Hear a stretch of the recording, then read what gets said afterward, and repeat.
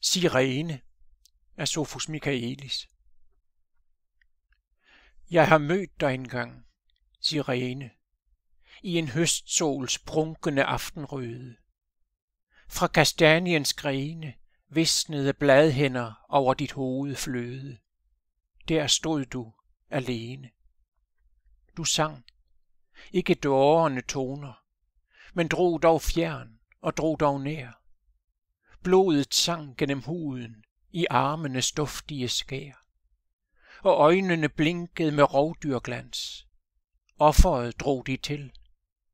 De øjne sang til brysternes dans i grådigt tindrende spil.